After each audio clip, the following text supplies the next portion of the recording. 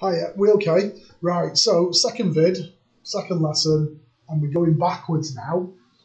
I've got to think about what have I done to that to make it into this one. So that one's kind of moderately okay. I can see that as my original 3x cubed minus 2x with a plus 1 added on the end. So that's not too bad because that would just then be a transformation .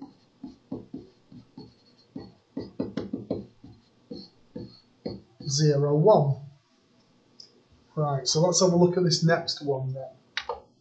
So my 3x cubed has changed to 3 over 2x cubed, and my minus 2x has changed to minus x. So that one's kind of moderately okay as well. I've divided through by 2, but I've done it to both terms. So I've divided through by 2 for all of it. So I can see that as being, should really use f of x instead of y, to be honest. I might change my notation here to f of x. It's nicer. So it's like a half of, isn't it?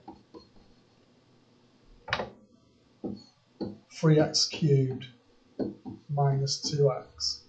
So that then must be, because I'm multiplying through by a half all the way, that's a stretch parallel to the y-axis, or in the y direction, scale factor a half. So then first two are moderately okay. Right, let's have a look at this one. So the first term has been multiplied by 8, and the second term has been multiplied by 2. Okay. It's going to be the same with both of them, what I'm doing. So let's have a think. So multiply isn't working, so it's not like a stretch. But 8 is 2 cubed, and this is in terms of 2, and that's in terms of 2. So I wonder if my x has been replaced by 2x. So let's have a think about that. So it would be 3 lots of, oh, you put a blue there, hang on. That bracket wants to be blue. 2x all cubed minus 2 lots of 2x. Does that work? So if I had the 2x all cubed, that would be an 8x cubed, times 3 is 24, so that works. Then 2 times 2 is 4. So I've replaced the x with a 2x.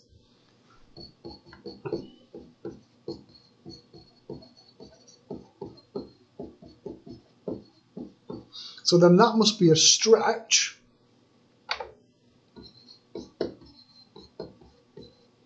parallel to the x-axis, because it's with the x. And remember, with the x-axis, you do the opposite. So that would be scale factor a half as well. There. I'm cramming twice as much graph into the same area. So I have to half the x value that I plot it at. That's the maths behind it. What's going on here? Oh, that one's quite nice. That's just a minus, isn't it? We just multiply through by a minus. So my f of x would be minus. Some of these are ridiculously tricky. To be fair, I cheat with these and look at the mark scheme. It's not very helpful to you though, because you've got to do it in the exam. So I'm multiplying through by minus 1, so that must be a reflection in the x-axis. So I've multiplied all my y values by minus 1. So that's not too bad. Oh, questions for you. Who doesn't like a load of questions for you? So you can do them in the class, or you can do them at home.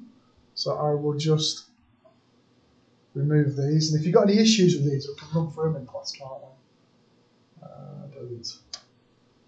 Delete. There you go.